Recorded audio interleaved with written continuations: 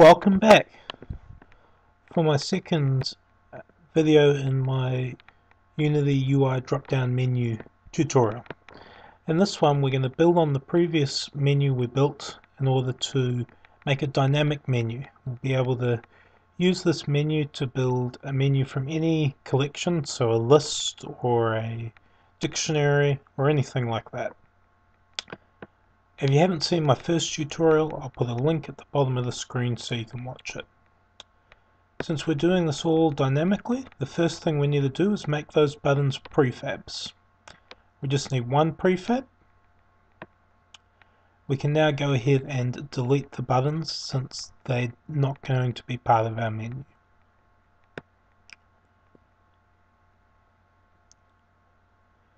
Now if this one's heavily script based, so we're going to need to add a script. I like to add my UI scripts to the canvas.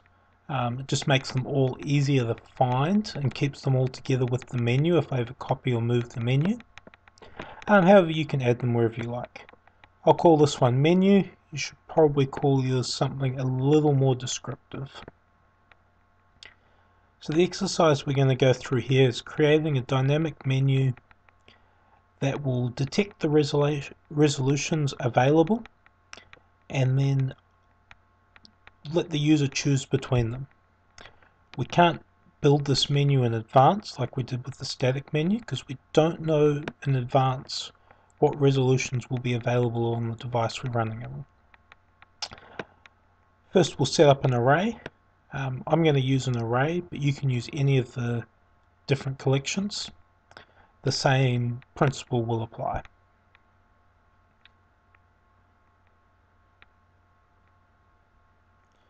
We'll also get rid of the update function because this menu is entirely going to happen in the start.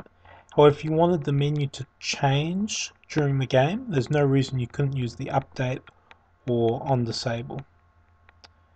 We'll start off by getting all of the resolutions that are available. We just get that from the screen.resolutions. That'll fill our array, so now we have something to work with in our menu. Now we're going to loop over each item in that array and make a menu button for each item.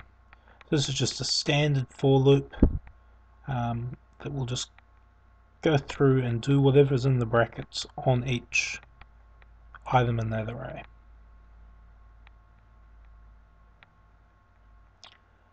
First up, we need to instantiate the button. Now we're going to save this button in a variable because we're going to do a few things to it. So instantiate our button prefab. We're not going to worry about giving it a position or a rotation because they'll all be taken care of by our layout elements that we added previously. We'll cast it to a game object. We'll also add a button prefab that we can edit via the inspector. I'm using serialized field instead of public because this prevents other scripts from getting to that. I want to be able to change it in the inspector. I don't want to change it anywhere else. So on that button, we're going to get component and we're going to grab the text component. That's actually a typo. I'll fix it later. We should be using get component in children. .text, and we're going to set that text to whatever resolution we're using. In order to use the text component, we actually need to add using Unity Engine.ui at the top. Namespaces are new in 4.6. They just help to keep everything separate. So we're going to set the text to the first resolution. Now because the resolution structure doesn't have a very good toString function, we're going to create our own helper method called res_toString. Let's go ahead and write that now. It's a fairly straightforward method. Its return type is string, and it's just going to take one argument, which is a resolution,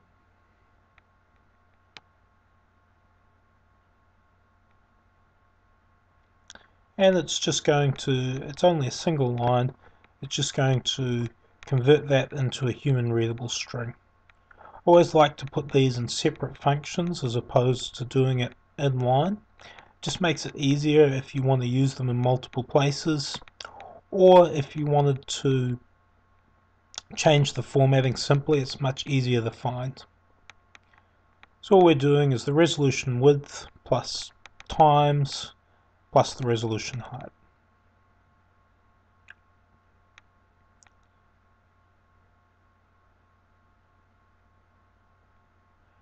Alright, the next thing we need to do is add a listener to our button component.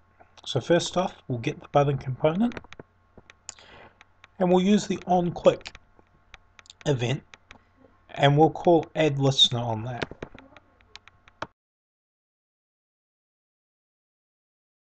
For your listener, you can use a regular delegate or you can use the lambda function. We're going to use a lambda function here. The function we'll be calling will be set resolution, and then we're going to pass it the local variable index. If we were to pass it I, what would happen is that I changes each time you go through the for loop, and so you'd end up passing it the highest number of I. We also need to declare that variable index, so we'll declare an index and set it equal to I.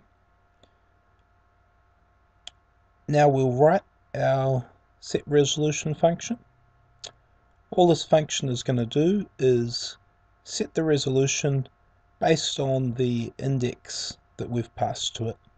It'll just look that resolution up in the resolutions array and set the screen to that.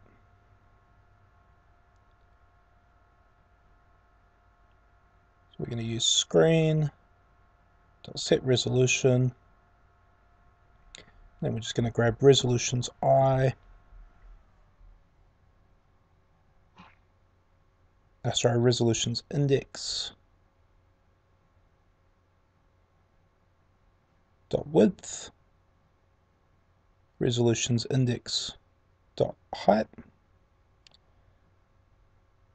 And then for the full screen parameter, we'll set it to false.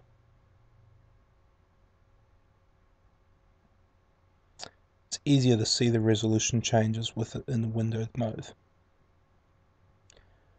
We'll fix that error here and change that to get components in children. The last thing we need to do is add this button that we've created to its parent, which will be the menu panel.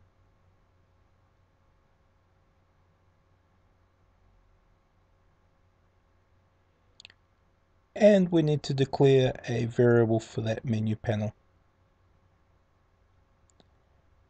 Again, because we want to access it from the inspector but not from other scripts, we'll tag it with serialize field.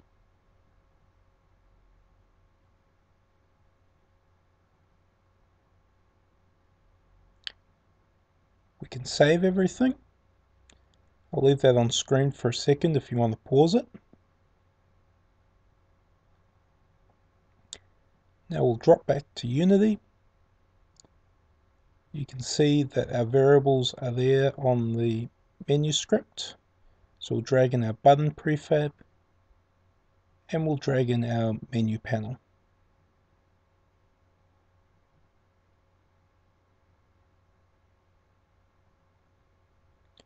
We'll hide that panel again.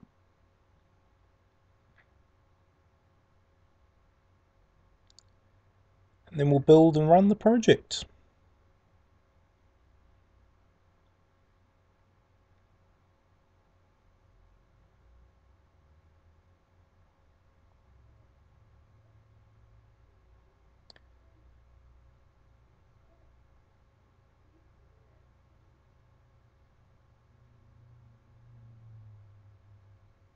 There's our button there.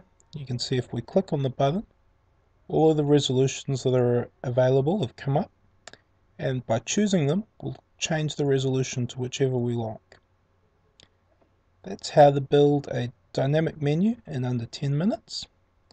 Thank you for watching. Like, share or comment. Feel free to check out my other videos on my blog for more tips and tricks on using Unity. Thank you.